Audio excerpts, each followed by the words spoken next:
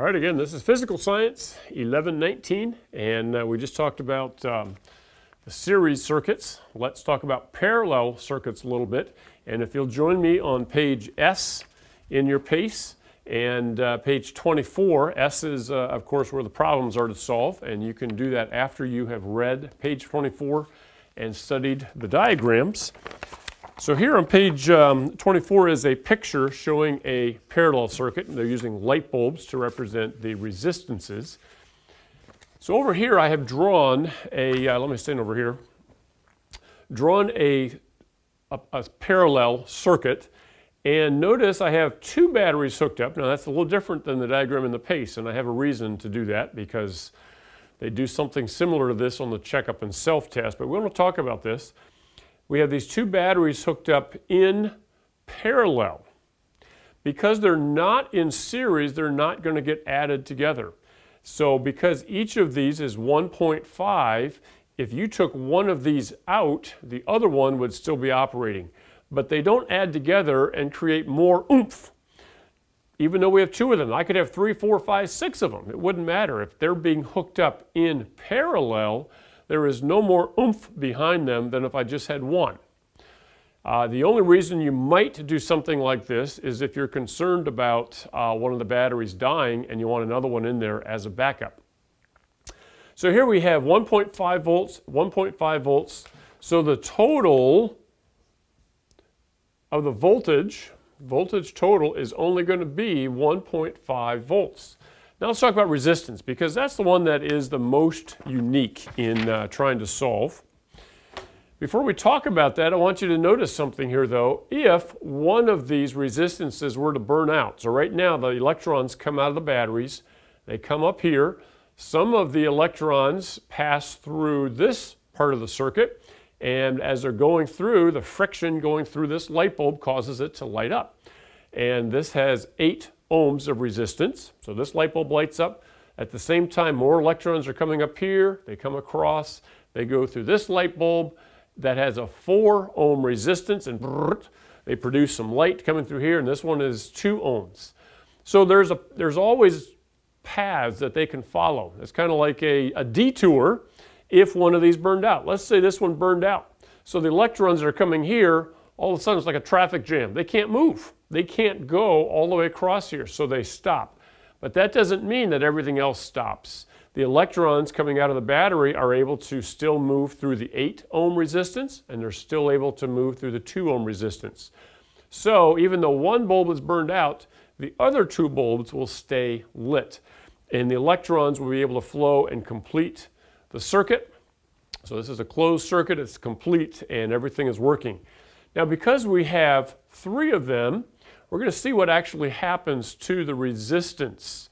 In the series, we would add these together, remember, so I'd have 8 plus 4 is 12, plus 2, 14, I'd have 14 ohms. That's not what happens in parallel circuits. The formula is 1 over R total, so the total resistance is going to be 1 over the first one, 1 over 2, plus 1 over 4, plus 1 over 8. Now you can use your calculator, but in this case I see that this is same as 4 over 8, plus 2 over 8, plus 1 over 8, which is 7 over 8. Now I'm going to grab my calculator real quick and clear, all right. So if the total resistance equals 7 over 8, then the resistance equals the reciprocal, okay, the inverse rather. You turn this upside down and it would be 8 over 7. So I'm going to take the calculator and take 8 divided by 7 and get 1.14. And again, that's in ohms. So notice what happened. I have 2, 4, and 8. Those are kind of big numbers, but you put all those together and the total resistance ends up decreasing in a parallel circuit. So the total resistance is, let me put 1.5 up here and put the 1.14 down here, and now I can divide 1.5 divided by 1.14, and so the amps, the current flow is 1.316 amps. Now let's think about what happens if you were in this. This is the way houses are wired. And so if you have several things plugged into the circuits in a room, let's say hair blowers, you have a little pot in the corner of the room heating up water, maybe there's a space heater, all of those things are drawing a lot of electricity. They all have a high resistance, but you add all of those together, do the reciprocal, and because your voltage, the oomph, stays the same, 120, but now you have a lot more resistance being added up, what happens is it creates a very high number, and you can play with some numbers if you want to and see what happens, but it causes the amps to greatly increase, which means there's a lot of electricity coming through the wires. When that happens, it creates a lot of friction in the wires, which literally heats up the wires, just like rubbing your hands heats up your hands. Electrons flowing through the copper wires heats them up to the point that they can cause house fires, which is why you have a circuit breaker in your house. And if there's too many amps being pulled through that little circuit, it'll flip a switch and turn off that breaker. And it will actually, what it's really doing is protecting your house from burning down. So don't get frustrated when that happens. Look around the room and see if you have too many things plugged in. Unplug a couple of things, go ahead and flip the breaker, use one thing at a time, or move some things to another room where it'll be on a different circuit. And your PACE talks a little bit more about that later on, the circuit breakers and how they work. So again, the total resistance is we add these up, and if you have a calculator that does fractions, you can try that. Add these fractions together, and then you should be able to find a key that looks like 1 over x, or it might say x to the -1 power. And here's a little magic trick for you, all right? If you take the 7/8, which is the answer that you'll get when you add those, and then you hit this key or this key, whatever your calculator has, it should give you the 1.14, or it might give you the 8 over 7, and then you can convert the fraction into a decimal, and the decimal is what we'll want to plug in for the total resistance. But then again, don't forget this little trick here. When we're in a parallel circuit, all right, I didn't write that word parallel up here, but this is a parallel circuit.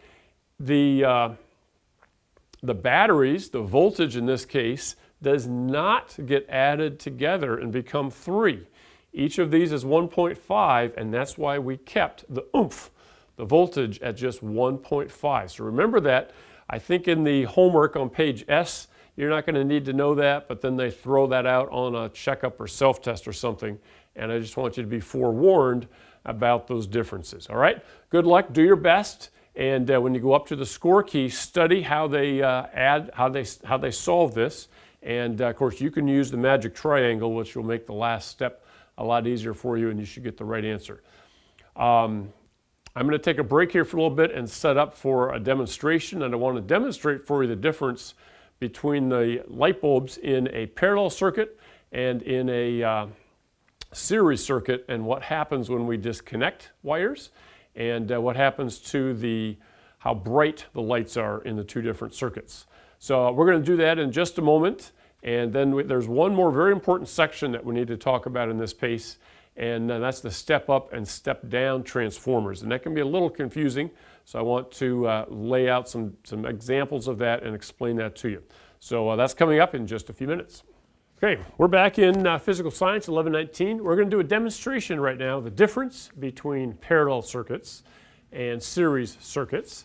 And if you've ever put lights on the Christmas tree and had one light go out and then the whole string went dead, that would be because it's in series.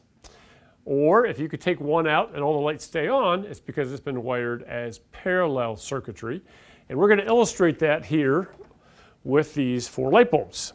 So the way these are wired right now, when I turn on the switch, the electricity is going to flow through the black here, and it can go through this bulb, Or it can go through this bulb here and back out to the white, continue the circuit.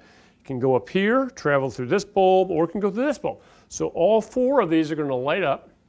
And because they're not wired in series, they all can pull the maximum amount of electricity through them, which is the, we'll light the 60-watt bulb, all right, with 120 volts, passing through all of them. Okay, so there they all are, nice and bright. All right, I'm going to unscrew this one before it gets too hot. Notice, unscrew 1, unscrew 2, and they're all still lit up.